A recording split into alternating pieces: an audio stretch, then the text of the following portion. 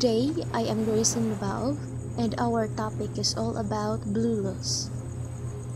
In this section, we'll give you an overview of the most common environmental violations under the blue laws, referring to the color of the seas, oceans, and other bodies of water.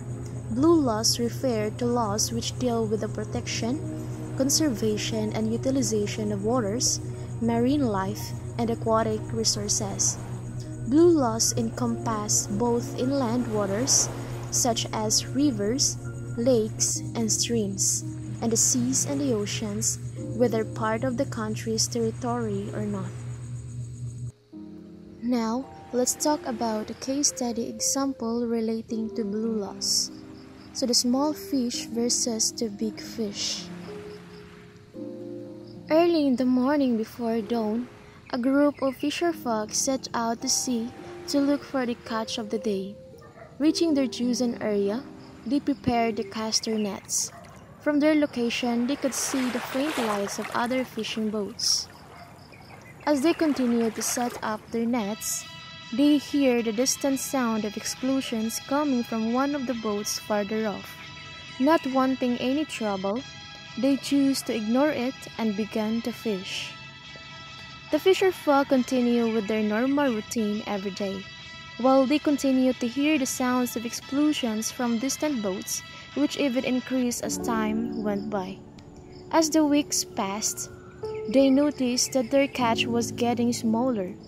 Most significantly, they noticed that the corals where the fish live and breed were slowly being destroyed, presumably because of the explosions they heard. They knew something was wrong, and that they needed to report this immediately, lest they lose their only source of income and livelihood. Now let's proceed to the laws connecting with the case study. The first law is the Philippine Fisheries Code of 1998, the primary law in fisheries and aquatic resources in the Philippines is RA number 8550, or the Philippine Fisheries Code of 1998. This law seeks to manage the country's fishery and aquatic resources in a manner consistent with an integrated coastal area management and to protect the right of fisherfolk, especially of the local communities. The law applies to all Philippine waters, including the country's exclusive economic zone, or EEZ, and continent shelf. Since the Philippines is an archipelago, our fisheries laws and other blue laws in general are crucial in protecting our waters and marine resources. Now let's proceed to the law specifically punishes the following acts most commonly violated. The first one is poaching. Poaching is simply the fishing by foreigners or by a foreign vessel within Philippine waters or Philippine territory. The law only allows Filipinos to use and benefit from the marine resources of the country. In Philippine waters include all bodies of water within the Philippine territory, such as lakes, rivers, streams, creeks, brooks, ponds, swamps, lagoons, gulfs, bays, and seas, and other bodies of water now existing or which may hereafter exist in the provinces, cities, municipalities, and barangays, and the waters around, between, and connecting the islands of the archipelago, regardless of their breadth and dimensions, the territorial sea, the seabeds, the insular shelves, and all other waters over which the Philippines has sovereignty and jurisdiction, including the 200 nautical miles exclusive economic zone and the continental shelves. The second law specifically punishes is called fishing through illegal. Fishing through illegal means can be done through any of the following. So use or possession of explosives, noxious and poisonous substances and electricity, use of fine mesh net except for certain species, use of acting fishing gear in municipal waters at bays or fishery management areas, fishing with gear or method that destroys coral reefs and other marine habitats such as moroami, and use of super lights. Next is fishing in prohibited and restricted areas. This type of violation can be any one of the following.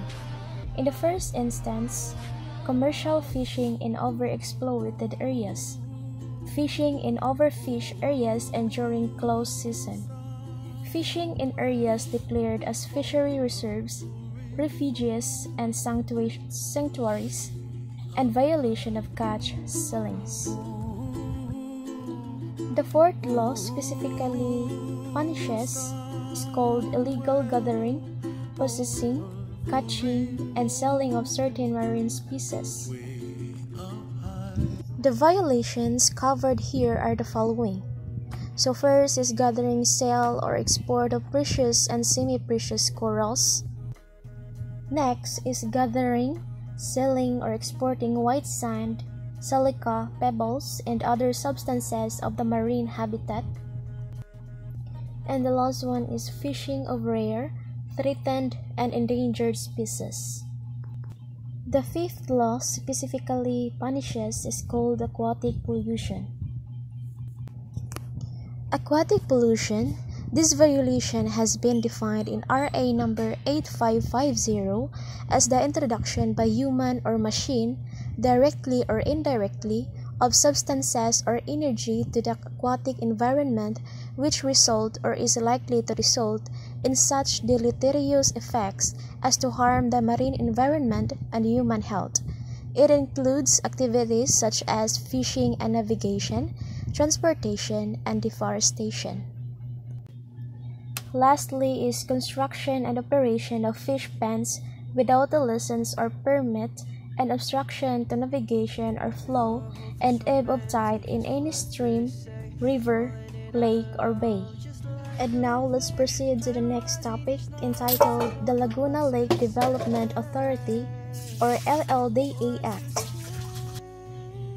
The LLDA was established through RA number 4850 in 1966 as a quasi-government agency that leads, promotes, and accelerates sustainable development in the Laguna de Bay region.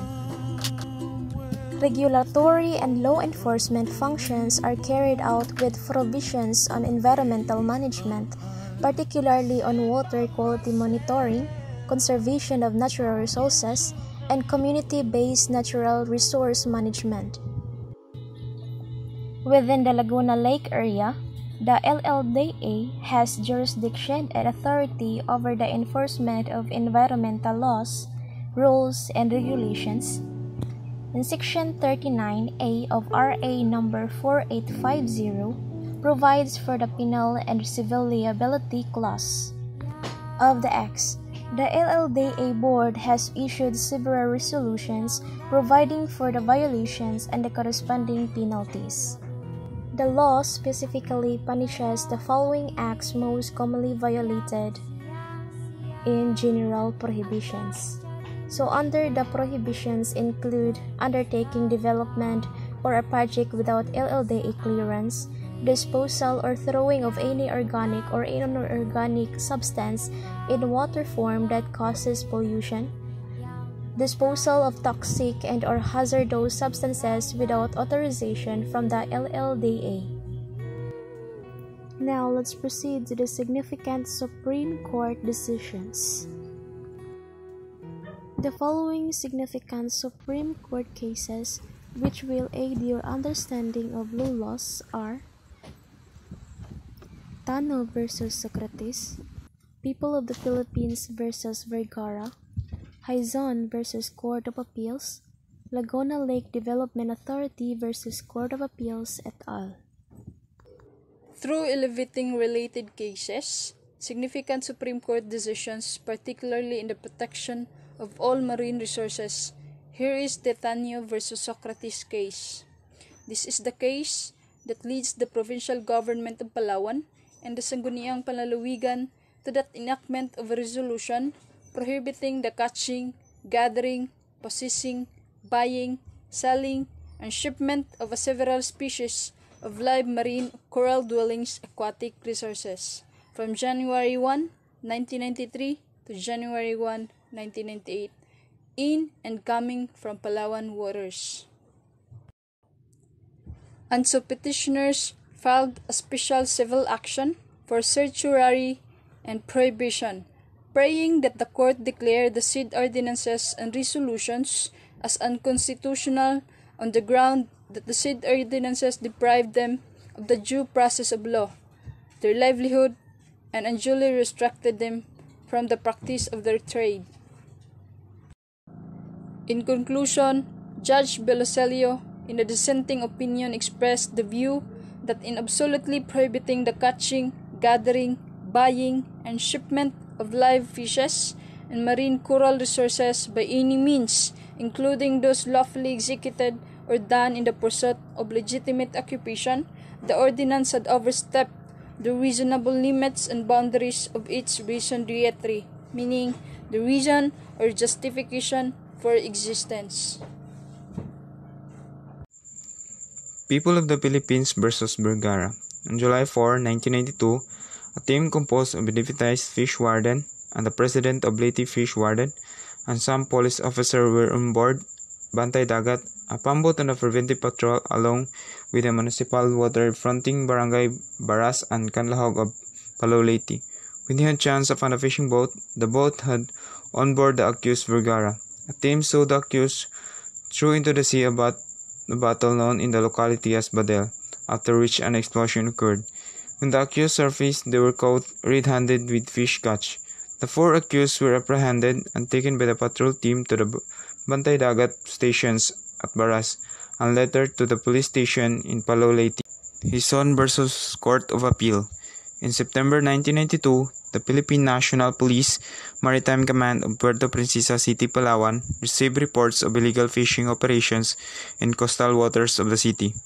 In response to these reports, the city mayor organized Task Force Bantay Dagat to assist the police in the detection and apprehension of violators of the law on fishing. Task Force Bantay Dagat reported to the PNP Maritime Command that the boat and several small crafts were fishing by Moro Army within the shoreline of Barangay San Rafael of Puerto Princesa City. The police apprehended the petitioners. In light of these findings, the PNP commands the current actions or proceedings against the owner of the operations of the F.B. Robinson, the First Fisherman Fishing Industries Incorporation, presented by her and petitioner Richard Hizon, the boat captain Silvero Gargar, and the boat engineer Ernesto Aldaya. Laguna Lake Development Authority versus Court of Appeals et al. Republic Act No. 4850 created the Laguna Lake Development Authority and granted it the authority to manage the environmental resources in the Laguna Lake area. However, with the promulgation of the Local Government Code of 1991, the municipalities in the Laguna Lake region interpreted the provision of this law to mean that the newly passed law gave municipal governments the exclusive jurisdiction to issue fishing privilege and fish pen permits within their municipal waters. Later on, the LLDA or the Laguna Lake Development Authority issued a notice to the general public that illegally constructed fish pens, fish cages, and other aquaculture will be demolished. The affected fish pen owners filed injunction cases against LLDA before the various RTCs.